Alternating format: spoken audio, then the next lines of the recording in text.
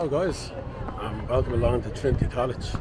It's a big tourist attraction, Trinity College, but there's two little hidden places a lot of people don't know about. If you're near the front door, where you walk in off College Green, over that way there's St. Patrick's Well, and just over that way is the smallest graveyard in Dublin, Clonard's graveyard. So Luke Clonard, he was one of the driving forces for securing the lands for Trinity College. He's actually buried here. It's a small graveyard. So let's see if we can show you both. So if you head over into this corner here, as I said, Luke Clonard, he was the driving force in securing the funds to get the lands for Trinity College. And if you come down this corner here, near where the food court is, before this building here was built, there used to be a church, and his grave was just here, and this is what remains.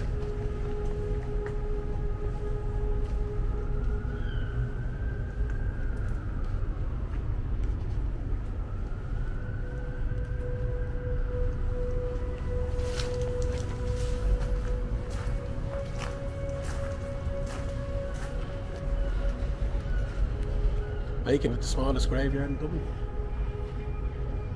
A lot of people don't even know it's here.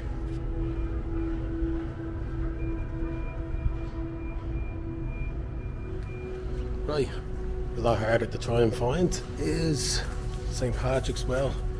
It's where St. Patrick's Day parades used to go, and well, a lot of people from Dublin used to celebrate, but it's really hidden and hard to get, so let's see if I can show you that. Put on your look.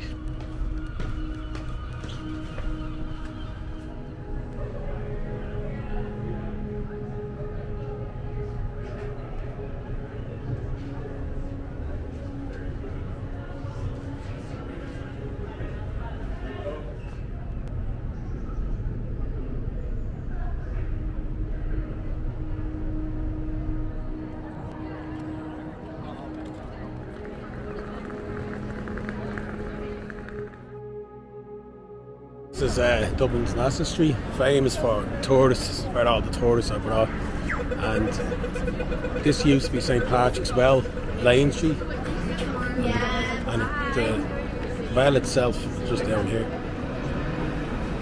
There's a gate that blocks the tunnel that leads to the well, and the well makes its way underneath the Nassau Street.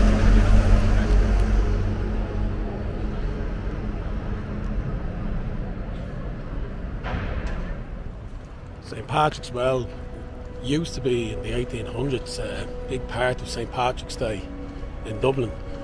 It was rumoured to be the first well that St. Patrick had ever converted people. So a lot of the parades in Dublin used to start at the actual well, but it's been blocked off now for the last 100 years or so and fallen into disrepair. But a lot of the parades used to start there. It's an amazing history, but it's unlikely we'll be able to get near it, but we'll give it a go. Well, it's literally on the other side of that gate and there's a round, but unfortunately it's blocked off and we can't get into it. But it's literally just around here. Let's try again.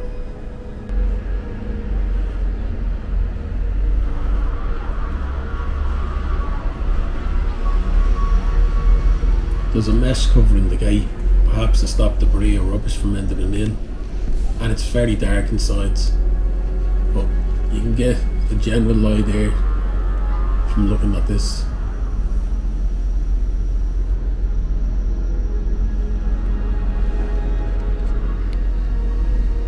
So there you have it, one of Trinity College's hidden gems, St. Patrick's Well.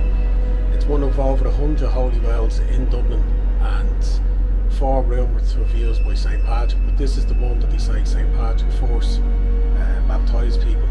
So this is where St. Patrick's Day parade used to end and start and finish years ago. It was a huge holy religious focal point.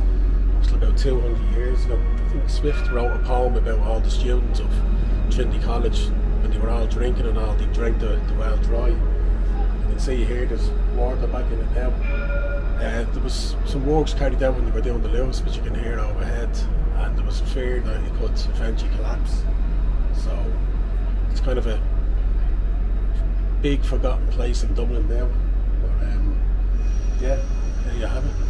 St. Patrick's Well. It's not a shame you can't get inside, but it's as close as I can get you.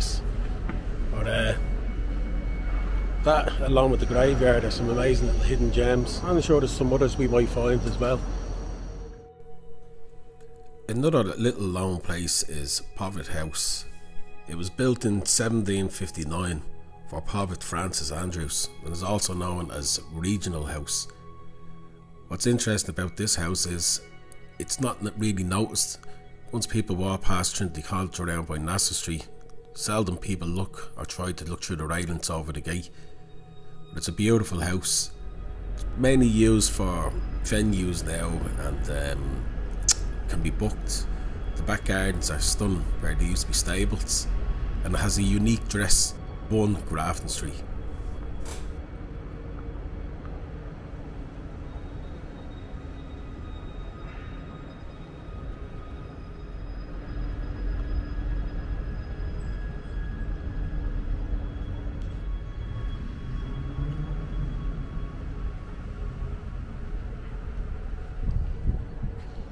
Right guys, so hope you enjoyed that little tour.